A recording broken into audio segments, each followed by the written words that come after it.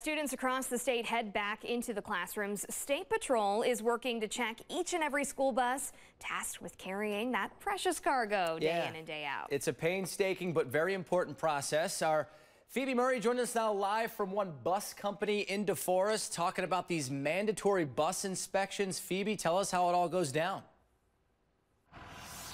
Tim and Gabrielle, it's very fascinating because these school buses are designed to be some of the safest vehicles on the road, with each of them being created specifically to adhere to each state's statutes, right? So, but I want to jump right in. We have an inspector with the Wisconsin State Patrol joining us here this morning, Dylan Strasberg.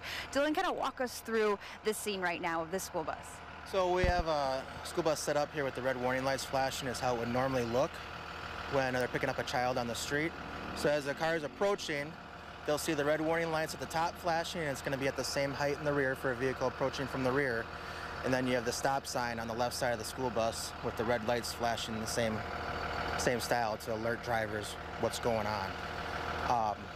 You have a crossing gate that comes out in front like this, and that allows the driver and child enough room so the driver can see them, and then child can get out around in front of the bus and get on safely. So there's a checklist, interior and exterior, but a lot of the safety begins with those who are sharing the road with these buses.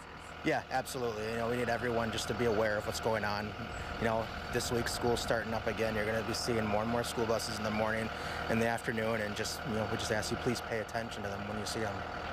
So we were talking a little bit earlier about how these buses are made specifically for Wisconsin, right? So walk us through a little bit of these bump rails, guardrails that we're looking at on the side here. Yep, so each school bus has to be made specifically for Wisconsin use, or the Wisconsin specs. So it'll have a Wisconsin body number on it, and then that includes different insulation standards because we get some cold winters, amongst other things. And then the black stripes you see on the side of a school bus are there for a purpose. And we call them rub rails, and they're to super hard metal. So the top one is at about shoulder height, the next one's about your knees, waist, and then the next one's the floor. So if there's ever an impact there from a vehicle or something else, they maintain the integrity of the side of the school bus.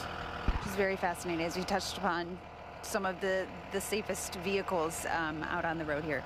Dylan, Inspector, thank you so much for your time. I appreciate it here this morning. And again, this is not something that happens just the month before school starts. As a reminder, these troopers are conducting these inspections year-round, about 10,000 across the entire state for the year. But it is a big job because they are protecting our kiddos who are coming to and from school every day as they get back into their morning routines.